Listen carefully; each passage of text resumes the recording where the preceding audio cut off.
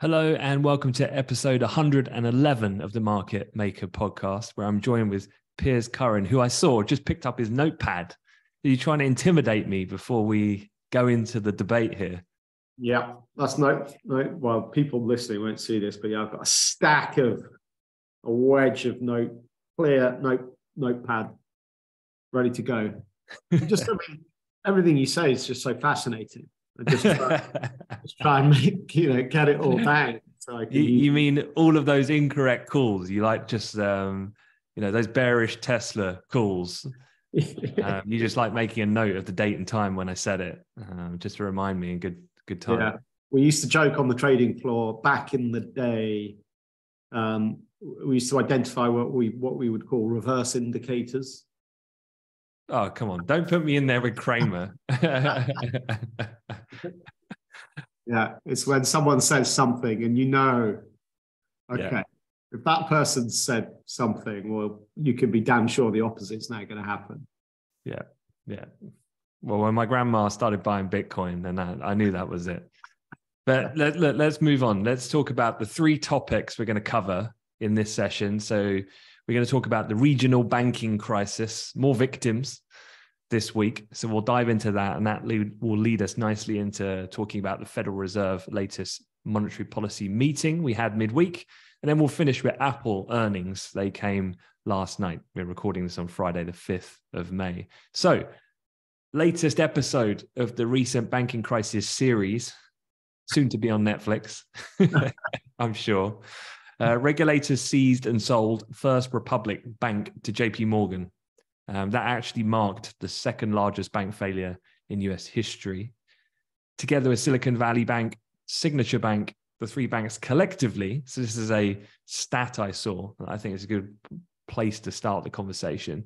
So those three, First Republic, Silicon Valley, SVB, Signature Bank, collectively held $532 billion in assets. Notably, this amounts to more than the $526 billion adjusted for inflation held by the 25 banks that collapsed in the peak of the 2008 financial crisis. So those three alone. Yeah. What do you think of that? It's a bit of a shocking stat. I mean, because, on the one hand, that's very sensationalist. It's wow, okay.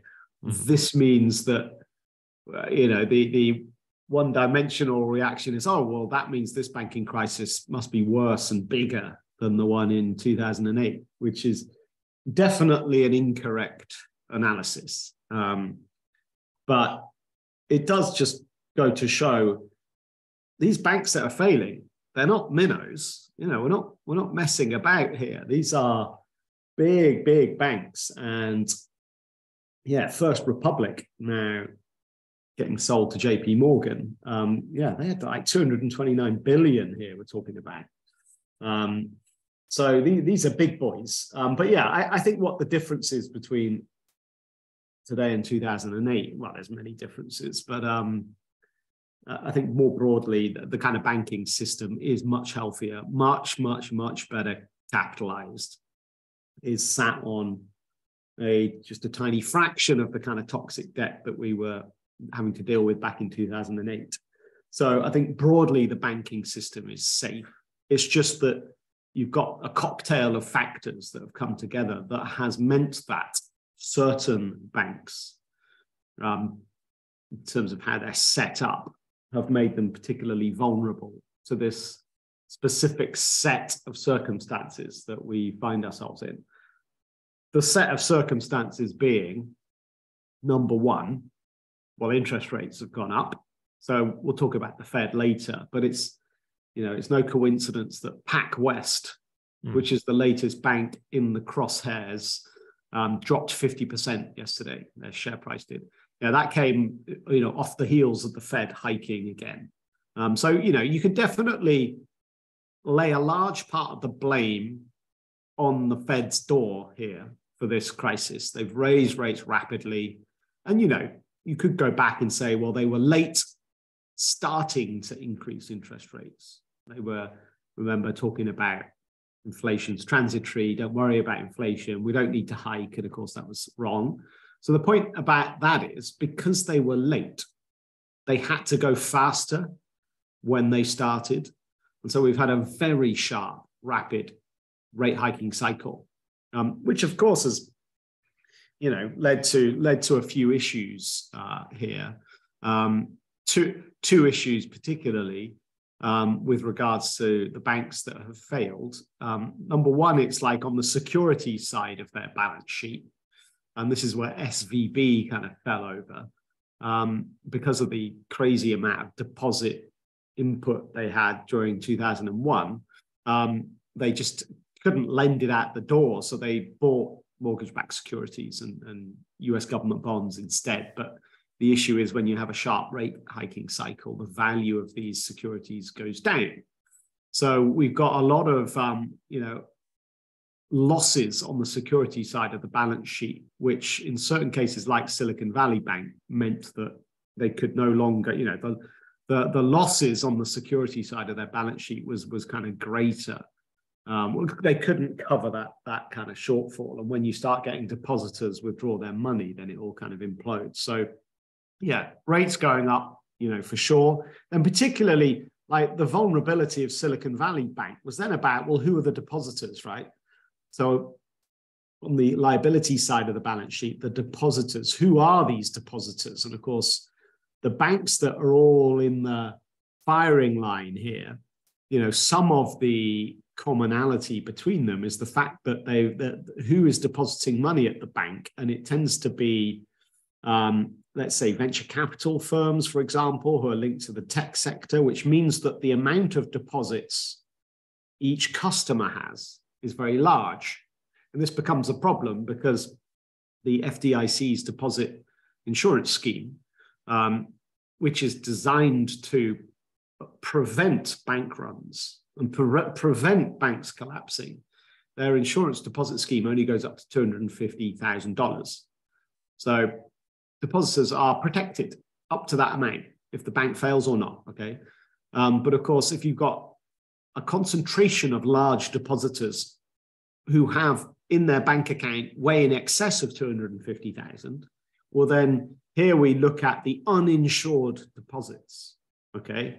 And SVB particularly, this is where they fell over. So Silicon Valley Bank, they had quite unbelievably 88% of their deposits was uninsured, right? That's an amount of money over and above that 250, right? 88%. And of course, then if there's panic about the bank and its stability, if you've got money in your account over and above 250,000, well, what are you going to do?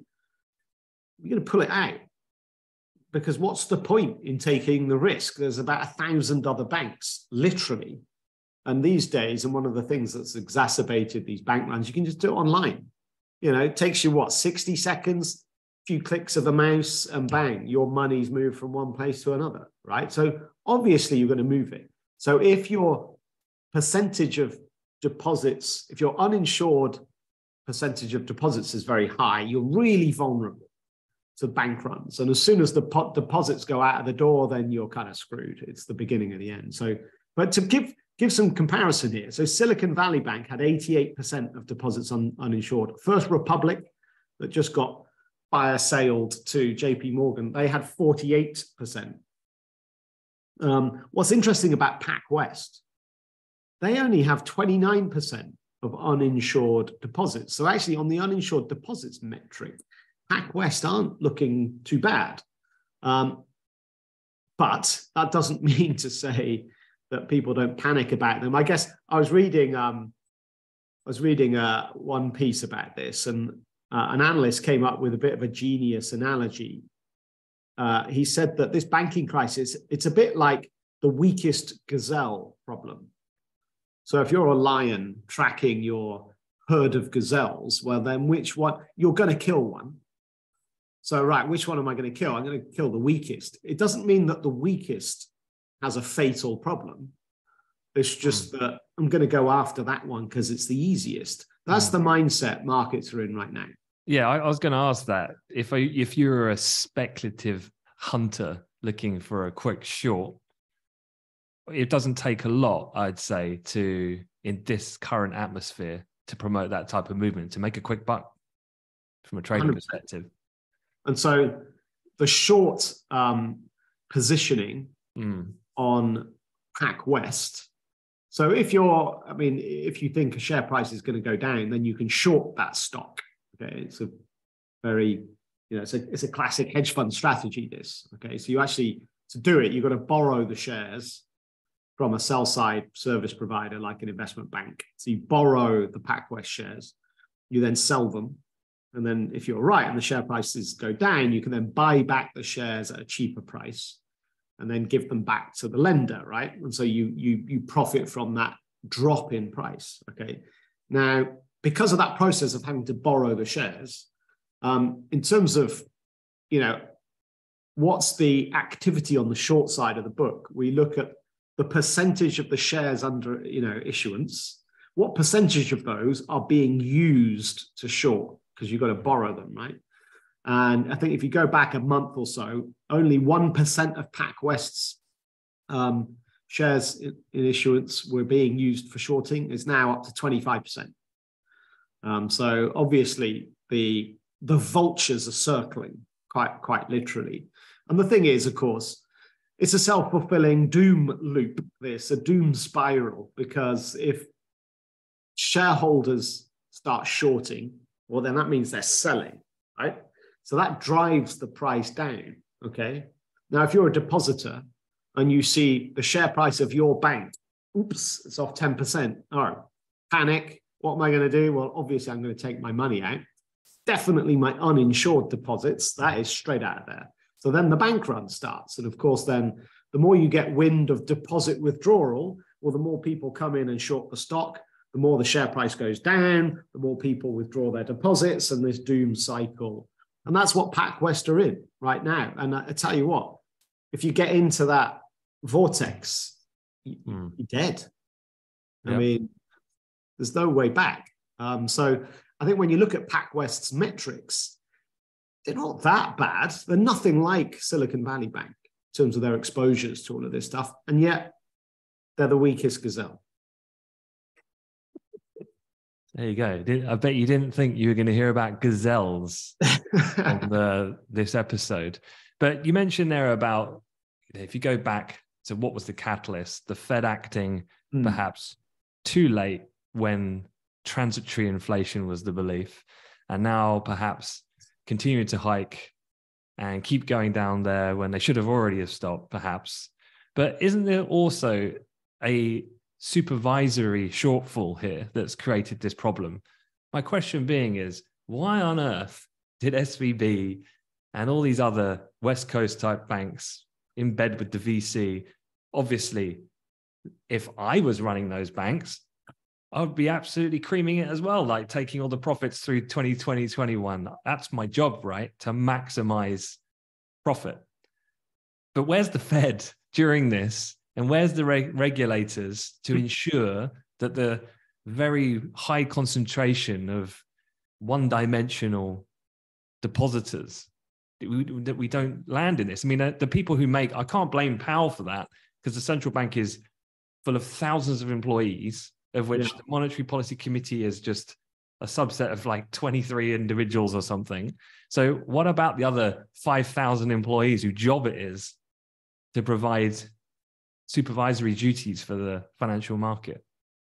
Yeah, it's a complete failure across the board. I mean, I guess on the one hand, you could say it takes a good old-fashioned crisis, right, for the magnifying glass to get pivoted towards an area, and then you go, oh, okay, yeah.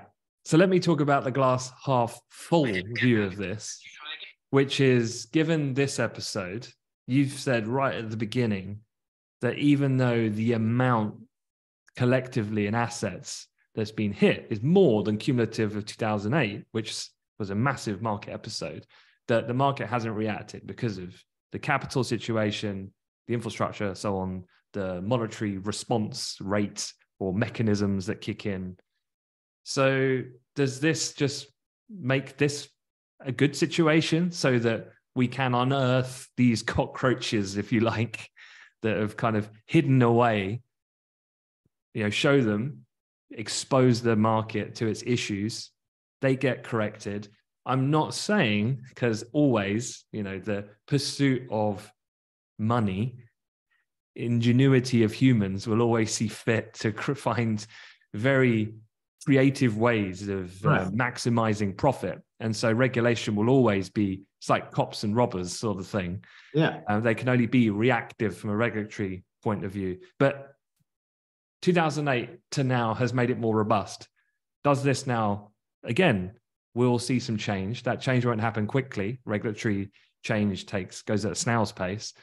But then the next episode, when it comes in whenever, several years, is it again? Is it when, and people were talking about JP Morgan was the bank that seemingly the government, the Fed go to, right? Can you absorb this? But I saw a stat that the regional banking crisis has now had obviously significant inflows. You said about taking your money out, get spooked. Where do you put it? Right. Okay, I'll put it with the biggest bank. But the problem is the biggest bank just gets even bigger and bigger during every episode of this situation. And the top 10 now control 65% of all deposits. This being Bank of America, Wells Fargo, and JP Morgan, namely, kind of the top tier ones. But that too big to fail, is that even worth talking here? Or I almost think that people talk about too big to fail in a very negative connotation. But for me, it's like, well, no, I think you've misunderstood that phrase. They're too big to fail. There is no risk. They're literally so important now that nothing could harm them. I think JP Morgan specifically, they're the kind of the rescuer of choice for the US government, right? We mentioned that, well, actually the biggest bank in history, the biggest US bank failure in history was Washington Mutual in 2008, $307 billion worth of deposits. And that failed. And who bought them? You got it. Jamie Dimon strides in to rescue the situation. So JP Morgan bought Washington Mutual. Now, the thing is about the regulator, there is a rule that if you have more than 10% of US deposits, then you're not allowed to buy any other banks. Okay, that would mean too great a concentration of deposits with one provider. Okay, ooh, deja vu. So JP Morgan literally can't buy other banks unless, and there's a little bit of small print, unless there's a particularly unusual, stressful situation, a crisis scenario, and then we can look the other way and forego that regulatory rule in order to the lesser of the two evils is to save First Republic from collapsing. And JP Morgan came in with the best terms, and it was a bit of a bidding war, right? And JP Morgan bid the most. Well, why? Well, because they're in that very unusual situation that literally this is their only chance to buy another bank, like right now, today. And there's, First Republic are a big, big bank, right? So this was pretty much Jamie Dimon's only chance for the last decade to actually acquire another decent sized bank. So they outbid the rest. The reason why the FDIC accepted that is because the more they bid, I think they bid, what was it, just over $10 billion in the end, meant that means the less or the lower the losses are for the FDIC. So I think the FDIC are now looking at a $13 billion potential loss overall on this First Republic Bank saga. That loss would have been much larger if they'd have accepted a lower bid from one of the other banks. So look, JP Morgan increased their market share. And so well-intended regulations sometimes have to be circumnavigated because there's a bigger crisis at hand. I mean, that's kind of one point. But I think the regulatory failure here isn't allowing JP Morgan to sneak through and acquire someone. The bigger regulatory failure is the lack of oversight and stress testing and regulatory framework for the smaller banks. And I think it takes a crisis, as I said, to highlight the flaws in the system. And we had You had that big time in 2008, and the system is way stronger. That's why I say that this is definitely not 2008. We're not going to have a global financial crisis here, but clearly it's an iterative process, and each crisis we improve again. Right? I think one thing that's quite interesting from a data collection point of view, so back testing, looking at history to predict the future. What's interesting now is that you have had this kind of situation with COVID, unprecedented, compounded by an energy crisis of the Russian, and then the response of the rapid rate increase. It's almost like we needed that data set of real information, empirical data of what does a rapid rate rise look like with a multi-decade high inflationary spike in the modern context. Not looking at, as you remember, when inflation was just picking up, it was like, oh, back in the Second World War. And it's like, well, yeah, that's fine. The world's a lot, that's a comparison, but the market's moved on. And I think actually there's much to be learned in various different pockets to help be able to be better equipped to tackle the future. But look, let's move the debate on. Let's talk a little bit then about the Fed, because as we've said, their rate hike cycle, they're not stopping. Well, not yet. They did hike 25. That was very much expected by the market, so no shock at all. But they signaled a possible pause. So the actual kind of quote was that the committee, this was Powell's words, will closely monitor incoming information and assess the implications for monetary policy, omitting a line from his previous statement in March that said the committee anticipates that some additional policy firming may be appropriate. So a pause, all things being equal, a pause is coming. I mean, he said he said himself that that's a meaningful change, and we're no longer saying we anticipate further increases. So it doesn't get more clear than that. We're at the top. The only way we go higher would be a disaster nightmare where inflation starts to rise again. You don't even want to contemplate what would follow that scenario, because the Fed would they'd have to continue to hike, would they? And then that inflationary uptick again would definitely cause a recession. So you'd have stagflation, where you've got interest rates going up and growth going down. That's your kind of worst cocktail. Then you're talking about big recessionary problems. So outside of that unlikely scenario, the Fed are at the top now. They hiked for the last time in this cycle. So that's not really what's important. And actually, markets rallied. So equity markets went up after the statement was released. So the way they do it, as you know, the Fed released the statement, which announces, right, what are we doing with rates? And there's that document of text that kind of explains their actions. So that dropped at 7 p.m. UK time, and markets rallied because of that line that was emitted you've just mentioned, which basically means no more hikes, guys. That's it. We're done. Markets, brilliant, excellent, right? Time to rally. But then the press conference starts 30 minutes later, and that's where Powell then gets up steps onto the mic and talks, basically reads out the statement, but then takes questions from the financial press. And it was kind of during that press conference that he got asked about the future. And of course, markets at the moment are expecting rate cuts by the end of the year. And what happened in financial markets on Wednesday night, they rallied off the statement and they sold off. They gave back all of that rally as Powell was talking, because basically Powell was saying, don't get excited about rate cuts this year. He was basically saying, at the moment, our baseline is we're not cutting rates this year.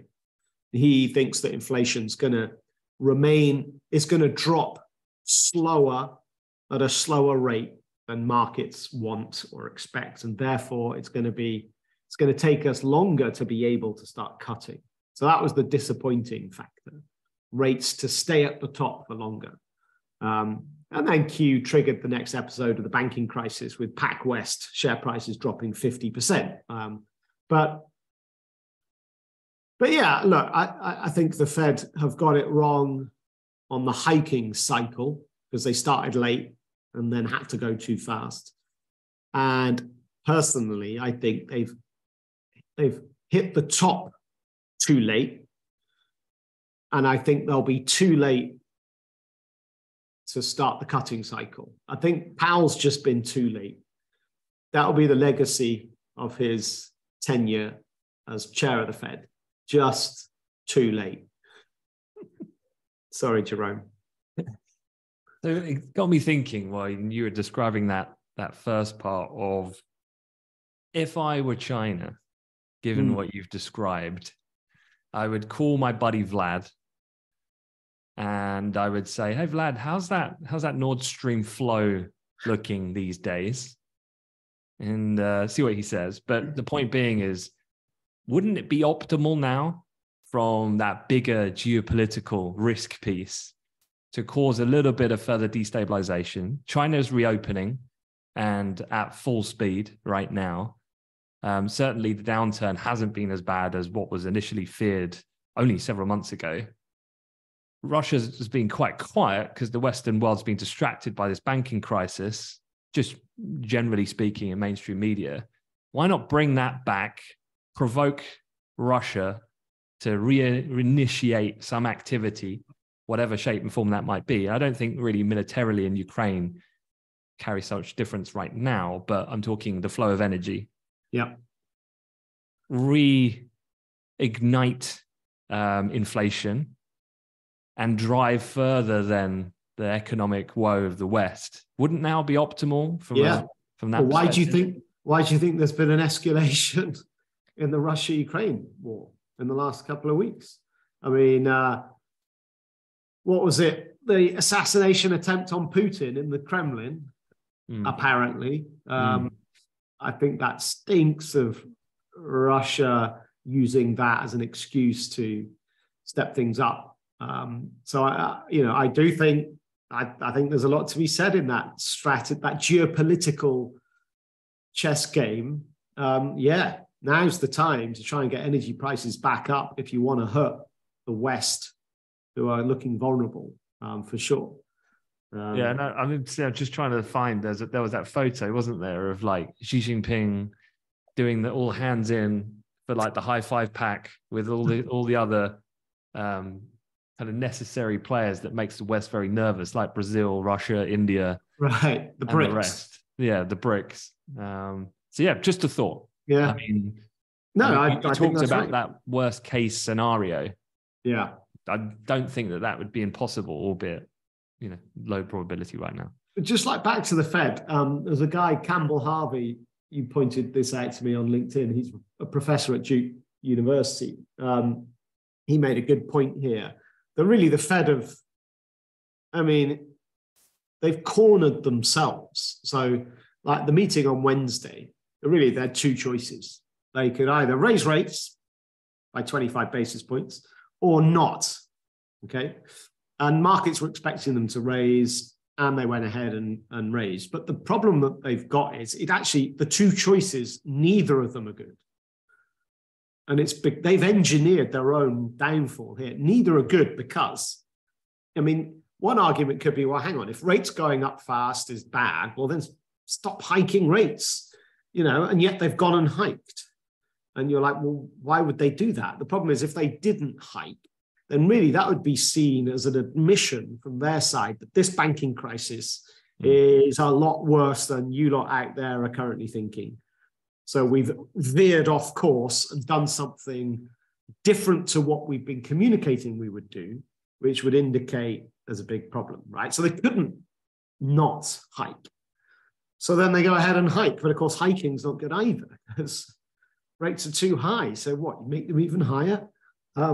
So it's entirely of their own making, this nightmare situation that they find themselves in. But look, it's too late. You can criticize what's happened in the past. You can't change it, right? So it's about, well, what do you do next? And they think they'll get it wrong again. They will take their time, and yeah, sure, inflation might be dropping, but look, it's trending down and we're going to have a recession. So, they should get on with cutting, but they won't. And I think that will then lead to, by the way, and back to maybe circling back to PacWest at the start, one of the key vulnerabilities around PacWest is they've got an unusually, a large part of their loan book. I think it's like 80%, I want to say, might have to fact check that, but 80% of their loan book is to commercial real estate. They're a kind of property real estate specialist. So 80% of their loan book is commercial real estate. And what's the next big looming crisis? Well, it's commercial real estate, because of the incredibly unusual double whammy of COVID showing that we don't need to be at the office to work. So companies requiring much less office space, okay, number one, coupled with then a massive interest rate hiking cycle, which, has just meant that property developers who are funded with debt are now vulnerable to going out of business. And where's that toxic debt going to end up sitting? Well, it's on the bank's balance sheet.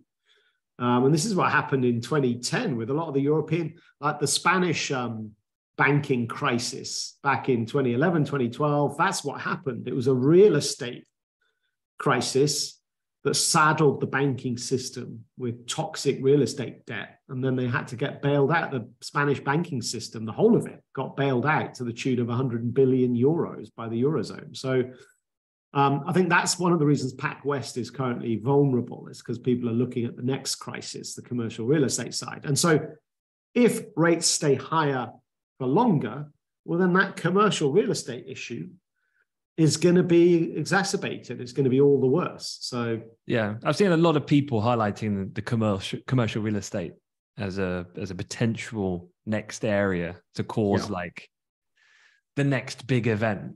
However, you mentioned there 100 billion in terms of relief in Europe. Do you remember the TARP? Yeah. So if you're around in markets back in I'm just looking here, 2008. Yeah. So right in the midst of the financial crisis, and this idea of sorry, go on. So this idea about toxic assets, because I guess if you are new to markets or you haven't been in markets for the last 12 years or more, you would think, toxic assets could be the downfall then. But what happened in this scenario is that the situation was so severe of a complete systemic failure of the financial market system, then what this was a troubled asset relief program, TARP, by the US government to buy toxic assets and equity from financial institutions to strengthen its financial sector. It got passed in Congress straight away because it had to. Yeah. But the size of that, the original authorized size was 700 billion. Yeah. I mean, we were talking about the total was 500 billion, the cumulative of the 2008 situation. So again, I'm definitely, I definitely side on this whole when needs must, man does come up with a solution. And so that's not to say it doesn't get very bad in the intermittent period, but the idea of I do see some headlines about this commercial real estate issue, and they're really putting some serious drama into it, that it's going to be the next big thing. And it's like, it could well be big, but just to stress that point that, I do think that there are responses that we've seen in the past, and I don't see why that similar thing, toxic debt, bad real estate, park it. So I agree, and that would happen if it was needed. But the problem is, I guess, that you just keep kicking the can down the road, right? And how do you solve a debt crisis with more debt? So that's the cycle we've been in and continue to be in.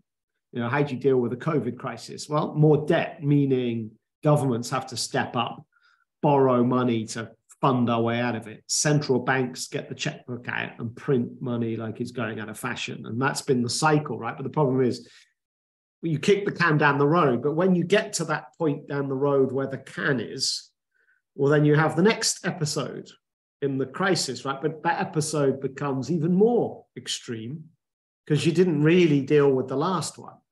I think this cycle in the end isn't sustainable, and you end up with a depression, right? You say you go back to the 1930s kind of style stuff. eventually the system is broken and it needs to collapse and kind of start again. Well, perhaps start again, that's a bit dramatic, but there's nothing like a good old-fashioned recession to clear out the weak and the dead wood, all those companies out there that aren't profitable, are basically alive because they're just funded by debt. They're zombies and they clog up the system. You need to get rid of that lot, and then all the people that work in those businesses, get them out and deploy them in businesses that are growing and that are on the right path and that are successful. So you need this recycling. And the problem with all of this emergency action is that it hasn't enabled that kind of natural recycling of human assets. And so, the problem just gets bigger. So, but it is now the time. COVID, you would say, is certainly one of those unusually monstrous, entirely unpredictable economic crisis scenarios, right? And it takes 5 years for things to play out in terms of the economy actually being impacted by that event. Because for now, we've been steered through it by emergency action. But yeah, when you come off life support, right, and you've been on it, morphine, for a long time, how does your body hold up then? So yeah, exactly. I get it. So look, let's finish with Apple then. So the final of the big tech to report came out last night. Their shares at the moment actually, I think, are pretty flat, but they after market last night were up about 2%. Earnings per share beat. Their revenues beat. I'm going to be clear that their revenues beat street estimates, albeit they were down. In terms of some of the other notable headlines, and one I'm sure you'll dive into, was the iPhone revenue. Pretty clear beat on expectations there, 51.33 billion. Mac revenues were a miss. iPad revenues were a miss. And the service revenue division was also a slight miss. But was this, the stock actually responded positively, as I said, in the aftermath. And in particular, a lot of the emphasis from Tim Cook in the conference call talking about India and the iPhone. So perhaps you could give us a bit more color on that situation. Yeah, I think so. One of the interesting angles out of all this was then Apple's revenues from the outside of its big revenue generating regions historically, right? So the US and China and Europe, okay? Comfortably the big three in terms of Apple's revenues. The rich economies where consumers can afford to pay. What are we now? Like $1,000 on an iPhone or whatever it is at the moment. But so what I found interesting was Tim Cook's kind of emphasis. He really did spend time focusing on other regions outside of these kind of three core regions they've been so dependent on. And he actually said that revenues in Asia, excluding China and Japan, was a real bright spot in the quarter. And revenues went up in that region 15.3%, bearing in mind that revenues overall dropped by, what did you say, 2%? Was it 2.5%? 2.5%. Yep. Okay. But in that Asia, ex-China and Japan, they're up 15.3%. And now that clocked in at 8.1 billion in total. Okay. So that's actually really starting to build up. To give you an idea, their revenue overall as a business was 94.8 billion. So those kind of regions are now accounting for nearly 10% of revenue, and it's growing fast, right? And he picked out India, but I'll just mention some of the others briefly. So he picked out Mexico, even though that's clearly not Asia, ex-China and Japan, but anyway, Indonesia. So Mexico, Indonesia, Turkey, and the Philippines, he picked out as really promising and bright spots. But then he said India is really where we're excited. And that's just based on demographics, right? And it's based on India's economy growing and the middle class.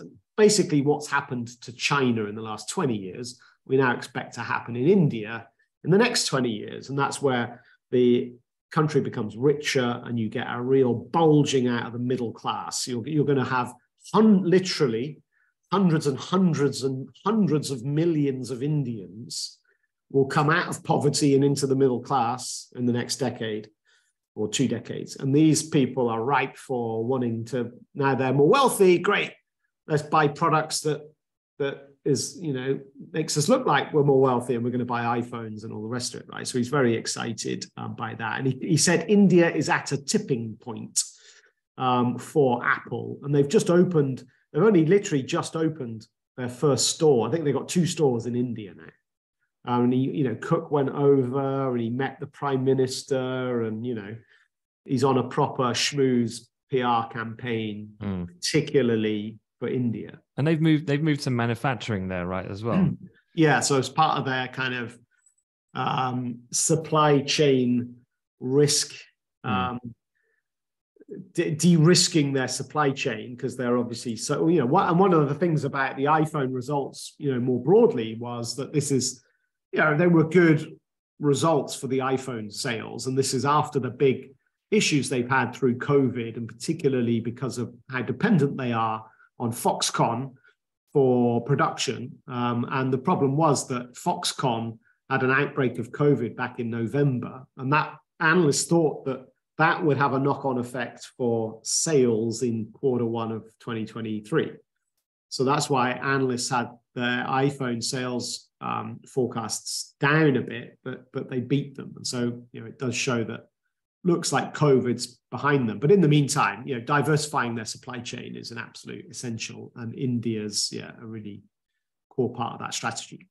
I was just thinking, is it diversification of supply chain, given the relationship India has with China anyway, and that growing closeness of those two nations? I mean, it definitely makes sense, right? Strategically, as you said, given the demographic shifts that you're going to see of affluency and the size of market, then having manufacturing and distribution at a closer location makes a lot of sense. But the other thing here, just to give some context to wrap up on that part about India, the iPhone accounted for 11% of secondary smartphone sales in India last year.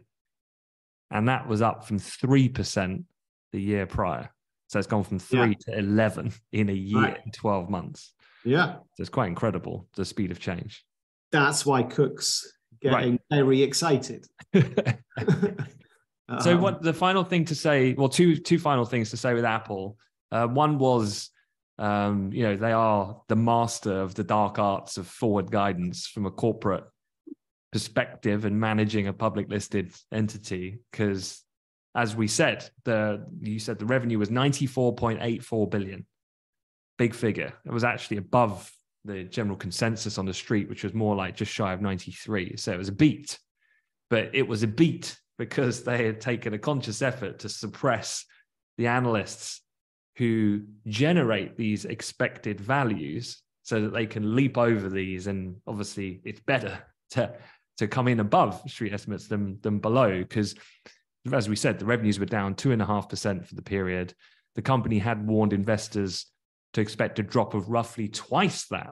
Hence the reason why that's such a great figure. And you had that initial positive response. Now, the Apple finance chief, Luca Maestri, I think his name is, he said that the company expects overall revenue in the current quarter to decline about 3%. So actually the current quarter is going to be worse, as in that revenue figure. So it's interesting. They're just continuing to do. I don't think that's surprising, but I think if you're new to digesting these financial statements, you can't just take it at face value. It needs to have some context as to trying to estimate the stock reaction to this information. The other thing, finally, of course, the board authorized 90 billion in share repurchases. Yep. Of course they did. So what was it last year and the year before and the year before? Were we talking about, what was it, Alphabet that did 70, or was it Amazon? And then it's Alphabet, 70 billion. So Apple's just, let's just go 90. Yeah. Well, Apple are the kings of the share buyback. There will be no shares in Apple. I can't remember. I'll have to dig it out for next week, but there was a study done a few years back. And it was about, if Apple continue at this pace of share buybacks, then actually they'll have bought back all their shares. I think it was like by the time we get into the early 2030s, they'll be delisted because they'll own themselves. They'll have bought back all the stock. There are no shares in issuance. So it's quite crazy. But of course, again, it boosts up their earnings per share because there's less shares. But I had 2 points on Apple before we wrap. Yep. That headline revenue drop. Maestri did point out that a lot of that was FX headwinds.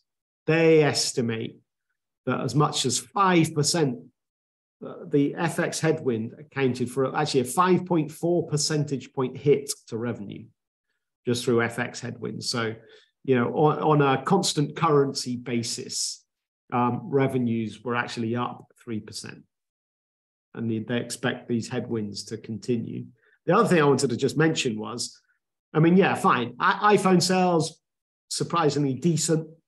Not amazing, surprisingly decent. Mac sales, disaster. Mac sales were down 31%, but that's more broadly a kind of PC market weakness, you might say. But I want to just point out the services side. Because like all of these big tech giants, they're kind of diversifying. We talked about Amazon last week, diversifying with AWS and that being faster growing, much higher profit margin. Well, with Apple, it's the services side, which is the fastest growing, much higher profit margin part of the business. And that's growing really well. That was up 5.5% revenue-wise. So even though the whole group was down 2.5%, that part was up 5.5%. Now that's got up to above 20 billion for the first time. So 20.1 billion was the revenue from the services side. Services being music, movies, iCloud storage, App Store, licensing fees. So all of that stuff wrapped up is now more than 20% of the business. And they're forecasting a 17% increase for the quarter ahead. And they said that they've got, here you go, in terms of usage subscribers across the service, they got up to 975 million paid subscribers across their services, which is up 150 million up on last year. So that services side is nicely ticking over. And that part of the business, 71% profit margin. 7.1. Compare that to the hardware side, that's got a 36% profit margin. So that's where the action is. Yep. And just to say, non-farm payrolls has just come out. So just a quick look at the numbers. The headline change in non-farm payrolls, 253,000, above the expected 180. The previous 236 revised down to 165. The average hourly earnings, 4.4%, 0.2 above expectations, with the previous revised up 0.1 as well. Stocks dipped, dollar popped, yields have popped higher as well on the initial reaction, albeit stocks have recovered somewhat. Several minutes later. Well, that's an inflationary report. That's the last thing. The last thing we need. It's one of those ironies, isn't it? More jobs created than expected. Bad news. And on that note, thanks, Piers. Thanks, everyone, for listening. If you've gone through to the end, thank you. And don't forget, if you haven't already done so, hit the follow button and the bell icon. You'll get a notification every time a new episode goes out. And feel free to leave a rating review. It'd be much appreciated by myself, Piers, and the rest of the team. But if you're in the UK, have an amazing long weekend for King Charles's coronation. Charlie if you're not, then if you're watching from overseas, you'll probably think we're all a bit weird when you watch the coronation at the weekend. But everyone take care and see you next week. Yeah, have a good weekend.